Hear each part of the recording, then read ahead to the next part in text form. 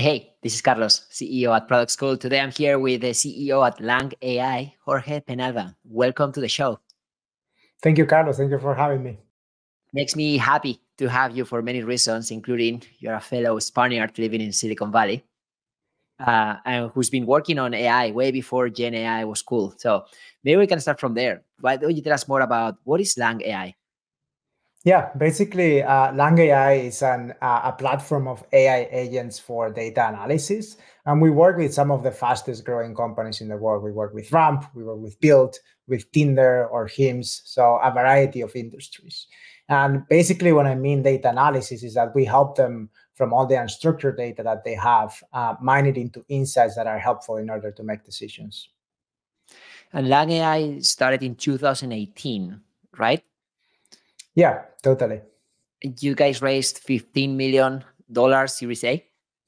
Yeah, exactly. So when we started in 2018, right, as you were saying, AI wasn't cool yet. I remember in some of the initial cold calls, right, that I was doing where people are like, no, we don't want to use AI. So it's funny how everything has changed. But what we saw is the growth of digital platforms and all the data that was being generated. And we thought that businesses needed a way to unlock all the value in this data, right? And we started with customer conversations, or basically customer support tickets, because we saw that in consumer organizations, that was a huge value and a huge wealth of data that wasn't being unlocked. So when we started, we went deep into customer support and we partnered with Zendesk. And we were providing basically AI on top of Zendesk to help with better routing of the tickets to agents, with better insights for the customer experience teams. And based on the growth and on our customers, we raised our Series A, as you were saying, in May of 2022. We raised 15 million to scale that product. So you've been building this product for 4 or 5 years before Gen AI. So when Gen AI becomes mainstream, how did that impact your business? Yeah, great question. And it's easier to look at it in hindsight, right? But generative AI really changed the landscape. I think first, it changed our industry, what we were selling, customer support. Second, it changed also how companies or organizations were looking to solve problems, right? And third, I think it also evolved our team and how we had to go more into a mindset of experimentation. So starting with the first one, right? We were selling into customer support, and our whole predicament was that we were able to provide better insights to customer support or customer experience teams, and through that, they were going to be able to impact change throughout the organization, right? And then Gen AI comes in. And I think the first use case where people are thinking about applying AI with generative AI has been customer support. But they think about it from like a cost savings perspective, right? When you see even some of the articles out there, you see companies like Klarna that they said that they're automating a lot of like support, and they're saying they're saving $40 million, right? It's all from like a cost mindset and not a revenue generation. So that changes how we have to approach the market. And we'll talk a little bit more about that later, but it's also why now we're also focusing into product managers to process those insights, right? So I would say that's like kind of like the biggest change of the three. Mm-hmm. Yeah, I remember customer support has always been like this, like a second class citizen in a lot of fast growing organizations. Like, okay, it's a necessary cost there, but as I look at potential investment opportunities, most of the capital goes towards go-to-market or product function. So in your case now, you're mentioning how Gen AI made many companies more aware about the opportunity to not only save costs with customer support, but potentially make it more strategic. And I want to talk more about that. Like, how do you actually make customer support more strategic? Yeah, that's a great question. I mean, I think a great example of this is one of our customers, Ramp. I think their VP of product was posting something in LinkedIn the other day where their CX organization actually reports into product. And therefore, instead of solving every customer's pain point and offering a solution, they're trying to solve the underlying issues, right? So their goal is to maintain the number of support tickets as low as possible, right? I think what generative AI does is that before, right, like you have the customer support team maybe using a platform like Zendesk, and they're the ones controlling that data. For us now, the potential with generative AI is it's easier to open up the value of that data to other parts of the organization, because it's easier to gather insights that are meaningful for product managers, that are meaningful for salespeople, without just having a customer support person having to have a conversation with someone else in the organization, right? So in a way, I see it as like it removes a lot of organizational bottlenecks. And I like what you said about RAMP, of putting customer experience as part of the product org. It's a really good way to show the need to connect that with what customers really want and how to solve for that, not just gather the problem and then ultimately not doing much about it. But you also made something very interesting in your product. I noticed that your first iteration of the product was pretty much focused for customer experience teams. And then as you saw the opportunity in product teams now to access that information, you chose to create a separate product for the product team, right? But tell me more about that, why you went that route versus creating a single product for multiple personas. Yeah, totally. So I think, related to what I was saying before, right? Like with the rise of generative AI, I think our initial assumption of turning CX into a revenue driver was kind of like challenged. And we recognize that we should also invest efforts that could be more impactful if we invest resources into creating products into areas that can be more impactful towards revenue, right? And when you think about product management, right, and the potential of generative AI, I think a lot of product management work involves deciding what actions to take next. And we realized that generative AI could streamline a lot this process if it's able to provide instant and data-backed decisions for the product managers, right? And I think that's where the concept of AI agents for data analysis comes in. Can you have an agent that is providing you the data that you need, tailored for the goal in your business that you're trying to solve as a product manager, so that you can make the best decisions based on this data? Can you clarify what is an AI agent? Yeah, totally. I think it's a concept that has been growing a lot recently, and there's a lot of companies that are developing AI agents. A definition of an AI agent is basically and it's almost like a human doing something with AI, right? And now it's the AI that's doing the work instead of the human, right? So can you have a process that operates autonomously and does a job or some work that a human was doing before, and then is able to present that work to the human that's kind of like managing that agent, or is able to do all that work autonomously, even without supervision of the human, right? So some examples of successful AI agents that I have seen so far is, for example, an AI sales development representative, right?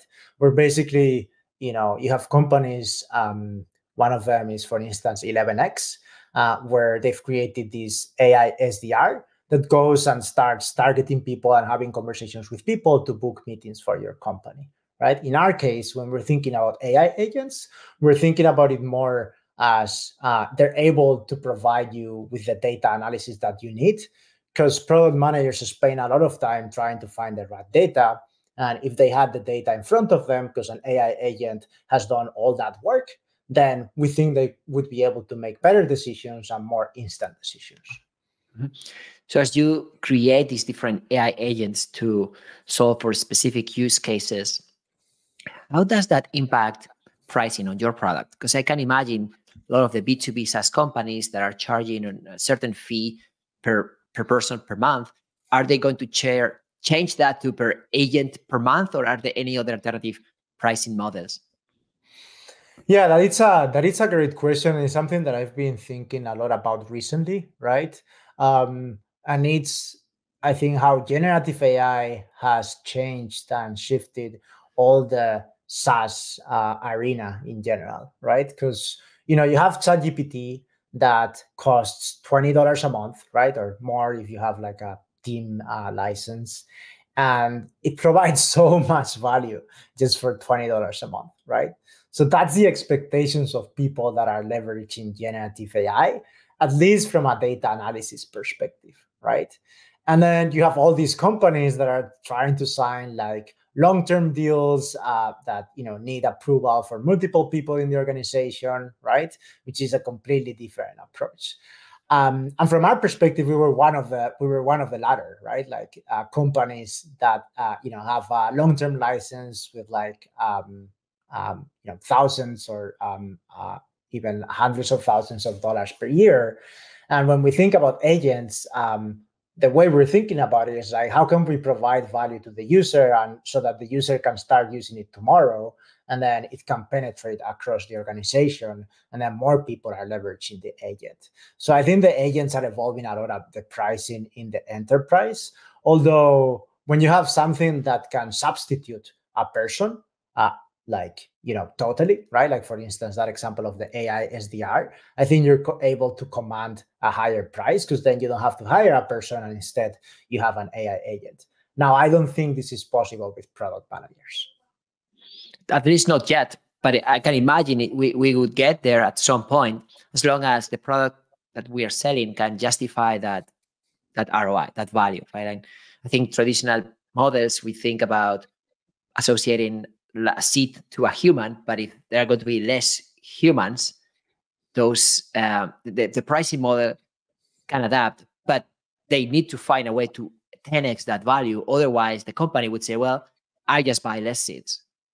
Yeah, 100%. And this is exactly, I think, what happened in the industry where we started selling, right, in customer support, with like an organization like Zendesk, right, which was our main partner going into the customer support space. They sell a cost per license, right? And basically they're a platform that prides themselves on like being the best platform for agents and for customer support people in general, right? Now this whole generative AI comes in, and obviously if the future is that people are going to have less customer support people, right, or less customer support agents, like human agents, then they have to capture some of the value of the AI if at least they want to keep their revenue the same, right? So what happened is that they started building a lot of this AI internally and partnering less with solutions like us. And how do you think about this partnership that you have with Zendesk, for example, and other platforms like Intercom or Salesforce Service Cloud? Is this a add-on to the platform that they are building, or do you see yourself as an eventual platform that is replacing some of those products? Yeah, great question. And that's where we've seen more of our value transitioning out of customer support, because before our value proposition was, we're going to provide certain insights to the customer experience team that's going to help them make better decisions throughout the organization, right? But now the customer experience team becomes more of like a cost center, because people are thinking about it from a generative AI perspective. How can I automate it, right? And so then those insights that we have are more valuable if we provide them directly to other areas of the organization, right? So what it means for us is we have less of a partnership with those organizations, to be honest, because they're trying to build the AI bots that automate the majority of customer support. Yeah, for me as a CEO, I'm thinking I care less about the tool where that data lives, as long as I have a layer that can gather those data points and transform them into insights, so I can make a decision. So obviously, I can see the value in bringing a lot of the data from customer success teams or customer support. But like, are there any other pockets in the organization where you see that you can tap into insights? Yeah, 100%. I mean, I think this has been our realization as we've been doing customer discovery, because as I said, through this generative AI transformation, we enter into a new stage for our organization, right? Like where we have to figure out where to go and what products we build. And it's almost like we are in this phase of experimentation, right? So you're totally right. When you think about these AI agents, nobody's trying to say, oh, I just want these insights from this unstructured data. You're trying to solve a problem, right? If you are a product manager, maybe you're trying to optimize your conversion funnel. And to optimize your conversion funnel, yes, like if something is broken and your users start talking about it, you want to know, because if not, you're going to lose revenue. But you also want to look at the data from events, at the data from other platforms. And the way we see these agents is that they're able to massage and combine all this data and tell you the things that you should be focusing on. Whereas it's product opportunities, right, that you should invest on a discovery phase, or just like quick fixes that you should invest on because you're losing revenue, if we talk about that conversion funnel. I want to move us on to the next phase when making decisions, which is, okay, we got the insights, and now it's time to do something about it. Classical situation, okay, who is saying this thing? Is this an average of customers? Are you putting extra weight on certain customers that are very loud, but in reality, like how you're able to slice and dice that data to really get to what a decision maker needs to know? Yeah, 100%. I think the key is that these agents need to be highly configurable for product teams and for product organizations, because product people want to be in control, right? They are the ones that know the best what they're trying to optimize for.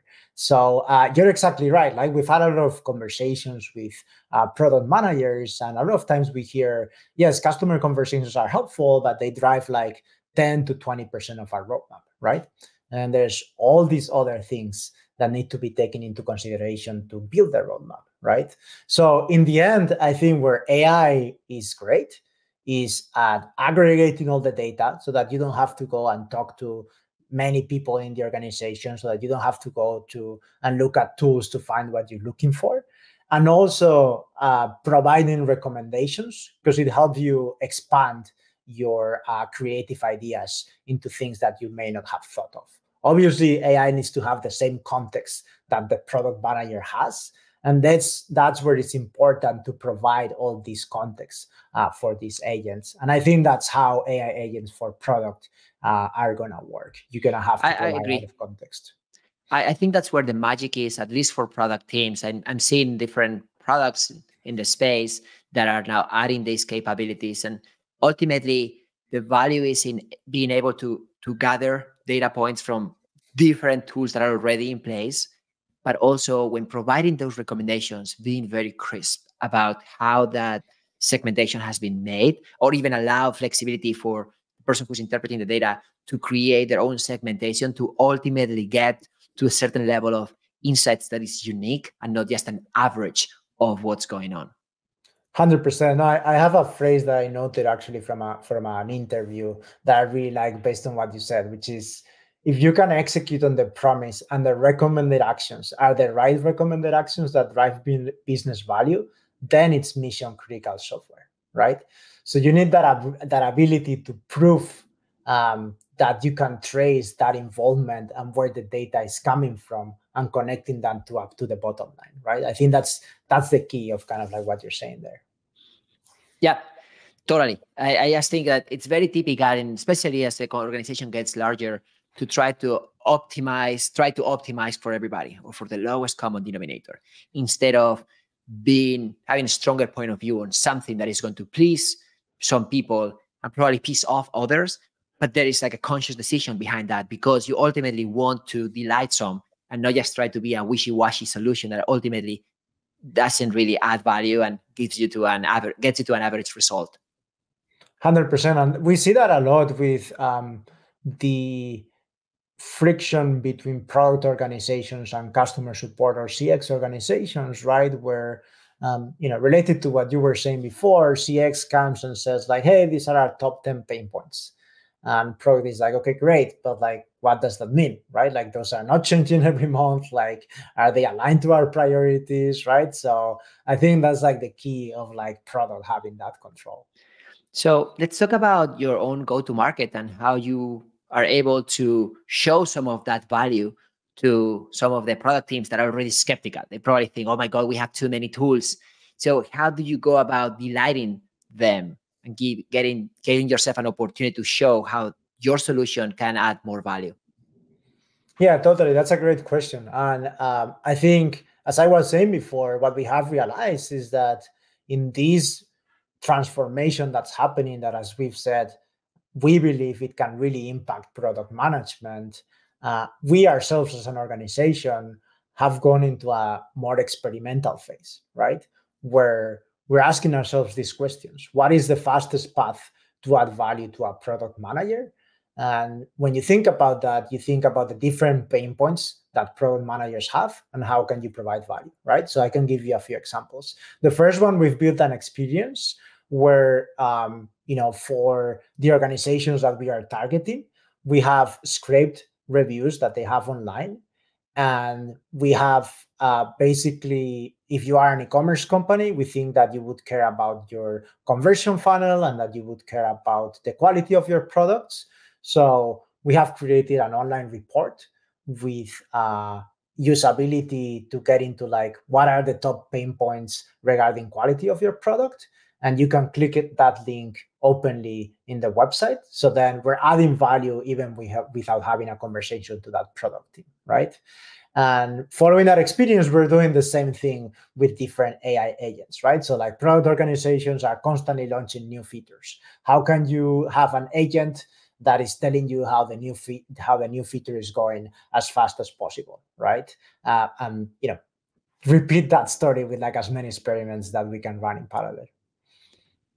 This story reminds me of Clearbit, and they offer this option to companies to upload a spreadsheet, and they would return that spreadsheet with rich information about all the different contacts and like their industry, their location, their email, and other requests that they had. I think that is really powerful because in the age of product-led growth, when a lot of companies offer either a free trial or a standard demo, being able to not just give a free trial, but like hold the hand of that person throughout the free trial and ensure that you're building something relatively custom for them, ultimately takes more time, but proves more value. And I think, especially when you're trying to sell to educated customers, like a product manager who's already skeptical, it's been you only have one shot, and it has to be a delighter. I don't think like just trying to provide a simple free trial is always the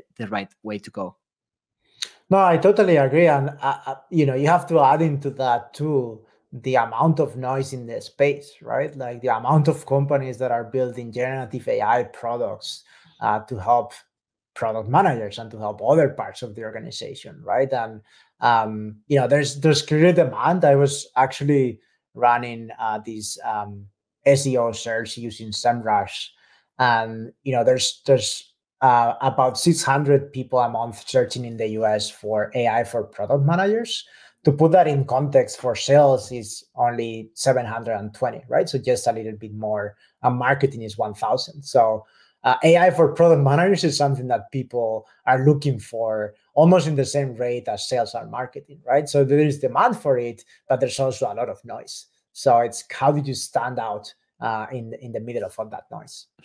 Well, in part, that's why I wanted you to be here, right? To shed some light and explain specific use cases like this one, because everybody has heard, it's changing everything. Yeah, but how? And in my product team, like, how can I actually be part of the solution and not just wait to be disrupted?